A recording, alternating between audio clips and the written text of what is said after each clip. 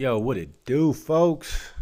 Yeah, it's your boy, the host, Wolf of Crypto, man. Welcome back to another episode of the Crypto Millionaire Journey, folks. And yeah, if you've been watching the market, it took a nice huge dump. Curious enough, it looks like it's somewhat recovering, going back up. I mean, I'm looking at Bitcoin, Ethereum, some other coins. Seeing some green here, folks. Seeing some green. Um, Curious to see, hey, is this or was that the bottom price? A lot of people are speculating. I know one thing. There's a lot of coins on sale here, and some of my favorite coins are actually on sale. Um, but yeah, we're just gonna talk about the market today, how the journey is about to possibly evolve here in the next coming, maybe weeks to months. Um, Man, got I would say like a long list of projects that I need to go ahead and look into, possibly put some money into. But back to the market, some of these coins, obviously, Ethereum being on sale right now, currently at what about 2600. BNB, hey, BNB on sale too, man. BNB on the 400. I know that thing was like at like once upon a time 600. Cardano did drop under $1. Um, Back at $1.11. Solana, obviously, it's going back up, getting back to that $100 range. It was actually pretty cheap. I was watching that one closely to see if it would go. What was it? I think it got to like $80 and some change. Somehow, I'm still trying to figure out why XRP is still top 10. I mean, it is under $1, but I actually have heard people making money off that. Them boys at Luna, man, that boy was cheap right now. $64. Yeah, 64, folks. Definitely will be looking to tap in, get some Luna. I'm talking about like a full Luna, and obviously try to yield something, especially on some of those different protocols on the Luna blockchain. This one's interesting here. Dogecoin. Those boys that good old Doge. People that love Doge. It's at what? 15 cents. I'm curious to see if this thing even moves back up. I know a lot of people, and I'm talking about a lot of people were hype beasting this one. They were on that Elon Musk train, Mark Cuban train, all those other big time influential whales that were saying, "Hey, go buy that Doge." Yeah, you bought it, didn't you? Polkadot, took a little bit of a dump. It's currently at $20. Avalanche, it's on sale. Currently at $70. Matic, man. Matic's been doing some things. Even though it was down, it's up 15% today. Yeah. That Polygon. I need to bring my Polygon bag as well. A lot of projects. That's the one frustrating part, folks. There's a lot of blockchains out here. CRO, Cryo. It's at 42 cents now. Got down to like what, 33, 34. Definitely want to buy some more of those. I'm actually looking to get to that next tier. Yeah, about 30,000 short from that. Ooh, that next tier. I forget what color it is. It might be that white John. I know the big boy, that 400,000 one. That's that city in black. But you are getting 8% cash back. I believe. Let me see. I believe the next tier I go, I'm gonna go ahead and enjoy that. Was it? I think it's 5. Because I think right now I'm on 3, if I'm not mistaken. I'm on 3 right now with the Jade Indigo. Next tier is 5. Cosmos still doing well. Actually just started to explore one of their protocols on the Cosmos blockchain, Osmosis. Looking forward to seeing how that little experiment goes. Litecoin's down, it's recovering a little bit. Chainlink, oh my gosh, Chainlink's on sale. I want to buy a lot. It's currently at $16. Um, and also got a couple places you could probably put Chainlink. Go ahead, use some interest. But yeah, Chainlink. Wow, I'm just Uniswap. Uniswap took a bit of a dump too. Uniswap's like $11. Uniswap was as high as what, like 20 bucks plus. I'll go under $1, but still some nice recoveries. Like I said, there's some nice recoveries today that I'm seeing right now in the market here. Mana is doing solid, recovered pretty well. I mean, we're talking about folks here like anywhere from like 2% all the way up to like 9, 10%. Some of these are up like 15%. So again, like I said, it's gonna be really interesting to see how this particularly plays out. Because obviously, if you've been in the freaking space, yeah, we as far or I should say as fast as we go down, we can go just right back up as quickly. So I know I'm looking at Helium's up 21%. Sandbox is up, Filecoin's up. Like I said, there is some green here, folks. Tezos doing solid. Pancake, man. GRT is really cheap. Pancake is dirt cheap. I mean, that thing dropped tremendously off the face of the earth.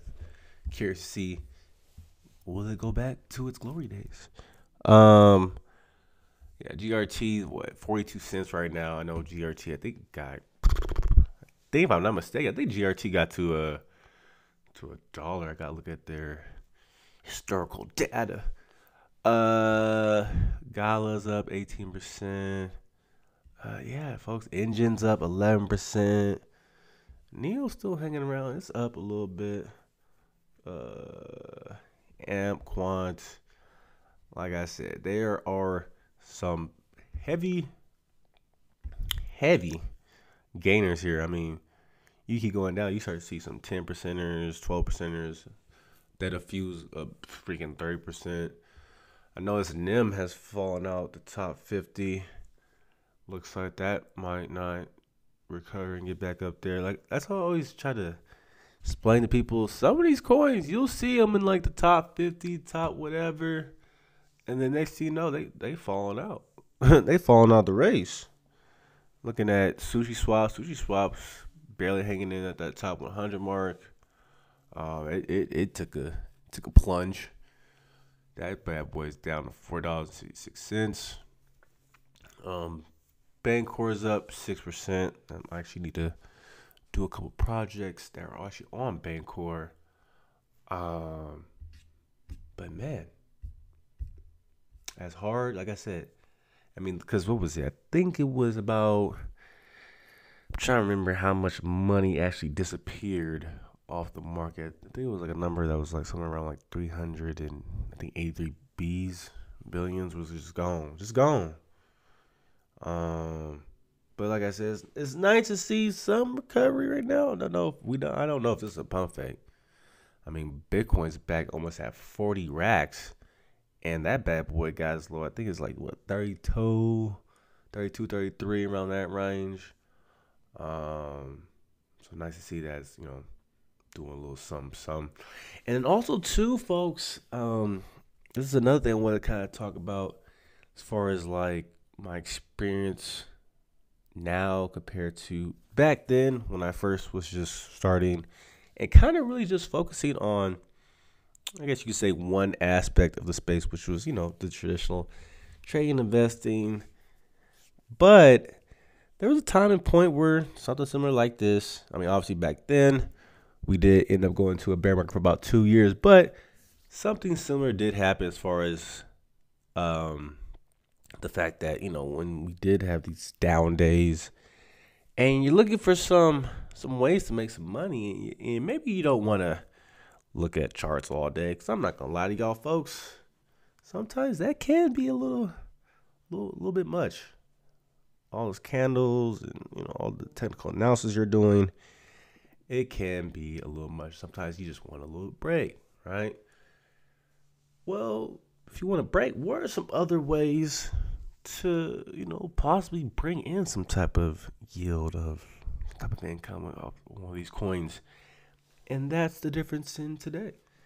Today, see, and obviously, Probably back then, some of these things were maybe let's say quite developed yet, which is obviously understandable. But I do know for one thing, EMT or I should say EMTs, but liquidity pools. I think my first go round when I was first in the market exploring, I think that particular aspect of things, that space was a little bit intimidating to me. Just for the fact that I didn't really know how to really work it and figured, you needed some bags, like some heavy bags to really actually see a difference. You know what I'm saying? See nice little passive income coming in. And obviously now we got these NFTs, and gotta say, NFTs seem like they are evolving at a speed like no other. And obviously you got DeFi, which is, instead of just taking a little bit of risk with the liquidity side, you can go ahead and just stake them bad boys. Stake a single asset, whatever it could be. So that's kind of the transition that I made this go around when everything just kind of started to, like I said, take a dump. I was like, let me go ahead and consolidate, wait for the market to kind of correct itself, figure out, hey, what is the bottom? Where are we at? Or are we starting over? Like, what's going on? But with liquidity pools, obviously, if you guys do have experience in that department, you are still getting some type of daily income from that, whether it be $2, $5, $10, $20, $50, $100, etc., etc., etc. So now, dude got some money involved in that space. So even though as things are going down, markets are dropping, we're still bringing in something that could be leveraged to maybe go buy something else. And as I'm holding these different NFTs or participate in these different liquidity protocols, trying to yield that, daily interest, gives me a little bit more leverage as far as, what, I can use this. Obviously, I can go back, increase that original position size, or if I want to, convert into a stable coin, maybe go buy an actual coin I really want for long term, whatever the case may be. But you have that flexibility to be able to do that. And that's something I'm really trying to do in these current market conditions. Because let's just say, Bitcoin goes back down to like the 32, 33,000 range, whatever it could be, and everything's going down. I would like to establish myself where I am making a target number of passive income coming from multiple funnels, where we hit this target number at these current market conditions, and then we're good as we're going up. Because even though I'm making this currently right now, we take a little bump up in the market, those numbers can change. And then that's something for me, I think, where, as I was saying before the show even started, where the journey is going to start to evolve a little bit more, because obviously I'm involved a lot more compared to probably those first couple of years where I was just, like I said, trading, investing. That was it. Just trading, investing, trading, investing. Don't get me wrong. Yeah, you can make some good money. I know people that make good money. People make good money out there. But like I was saying, sometimes you just don't have it. Maybe you're not in the mood, like I said. Looking at them charts all day, tracking stuff down, because the market doesn't close. It's up 24/7. So sometimes you want a little change of pace. And I found that with liquidity pools and NFTs. And I think, because right now, if we were to probably I would say tally up the numbers, crunch the numbers, at least current numbers of where I'm at, potentially daily, just money that's just coming in, sitting in the wallet. I think we're around 50 bones, around 50 bones. We want to get that to 150 bones, like I said, in these current market conditions, because I think as everything progresses, I think that number is going to change. So even though it might be 150 at these current conditions, right? Then it might be 250 at another level. Maybe 350, 300. I don't know. I gotta wait till we get there. But it seems like a good idea now to go ahead and establish that here, these price ranges. Like I said, if it goes down even more, all right, go ahead and establish those. Like couple of my favorite projects like the Star Atlas, they drop tremendously. But what if you're earning $10 for their token a day? What it could be? Because they still got developments for their project. That game is it's a while. It's a while before we gonna see it and actually probably play it. So that's another long-term development. But again, folks, if you haven't had a chance to explore into these liquidity pools, some of these staking farms, or finding some of these NFTs that are just gonna, give you some passive income, I would suggest that you guys look into alternate ways, because what's kind of cool about this now is if I'm able, or I should say when I'm able to go ahead and get this target number, it's going to just help me out in the long run as far as trading goes. Because, obviously, for me personally, I've always had certain numbers where I want to trade with. And, because there's different markets. You got the futures, leverage, all that, margin trading, all that stuff. Now, let's just say I have a system in place that's going to go ahead and give me some daily funds. Now I have more buying power where I can leverage that, where some of these prices we know, like, oh man, we know, okay, this is a low for this particular coin. Hey, what if we did set up one of those big, long future positions? Because I've seen other people do it, and, some have cashed out, some haven't. It's the way the market, man. It's the way the game's played. But that's something that going forward, that's something I'm looking to accomplish, is to always have liquidity, man. That's something that I have learned during the times of when the market's going down, going up. I mean, when you have liquidity on hands at all times for anything, whether it be an investment, try to trade, whatever you're trying to do in the space, it's good. And that's where stablecoins come in to play. For me, especially right now, at this price range, taking some of the profits out, putting them into a stablecoin, even though whatever stablecoin I'm putting it into, most likely USDC on Solana, it could be Binance USD on, Binance. But the idea behind it is you can have some of your profits going into a stable coin, building up that pot, let's just say, is collecting some type of interest on it while it's sitting there. Now, what I've learned, instead of maybe always, withdrawing your stable coins, hey, man, this lending and borrowing stuff, man, that's something else y'all got to get up to par on too, because that thing does come in handy. I've actually done a little bit of that myself during these last couple of months. Is the fact that I'm supplying some collateral and I'm just borrowing off of it and paying it back as I see fit, and I'm still able to keep my crypto. I think that's something that I probably didn't quite grasp at first, but now I'm like, oh, okay, I see. This is probably what some of the big whales, big time guys are doing, I'm assuming. I seen, what was it? Some company I think it was Milo. It's gonna allow you to put your Bitcoin as collateral to go ahead and get a loan for a house. Woo! It's changing the game, folks.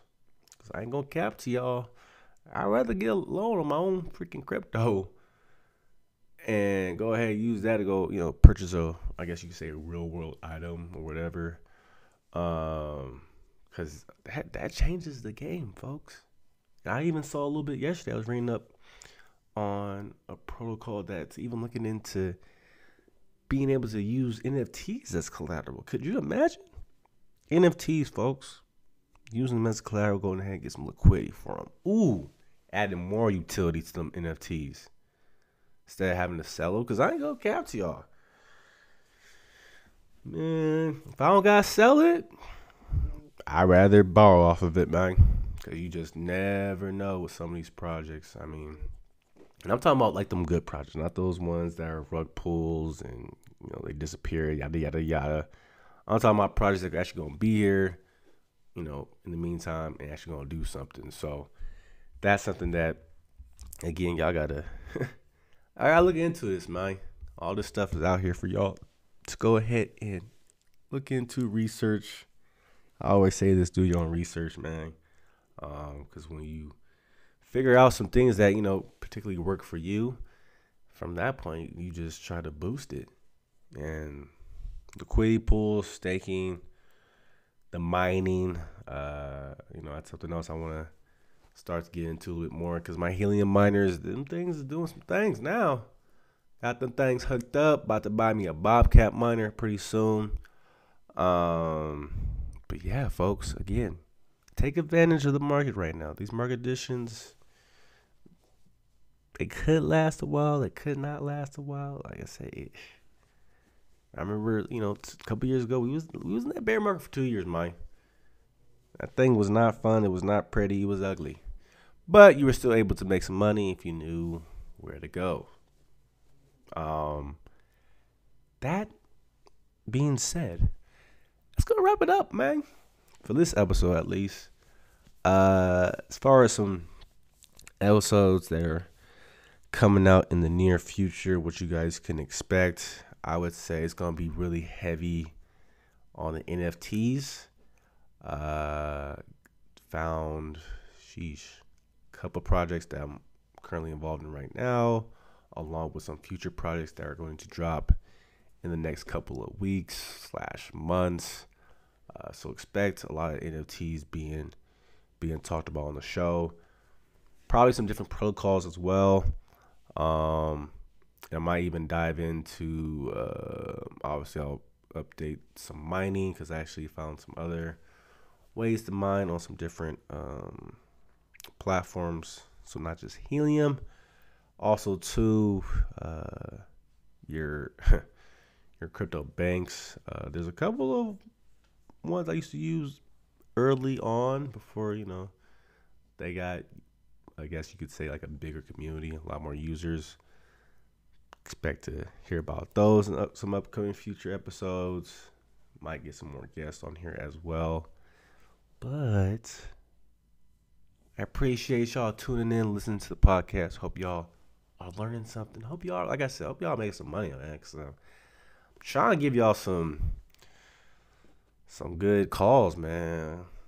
I know if y'all listen to the episode of Turned Up Tiki's, and if you're able to go ahead and get you some of those, that particular project's doing well. Same thing with We Are the Walrus. They actually got a couple updates that I'll be talking about here in some future episodes. But nevertheless, this is your boy, the Wolf of Crypto. Y'all were listening to the Crypto Millionaire Journey. Until the next episode, y'all take it easy. Be safe, and always remember, don't invest what you're willing to lose. Peace.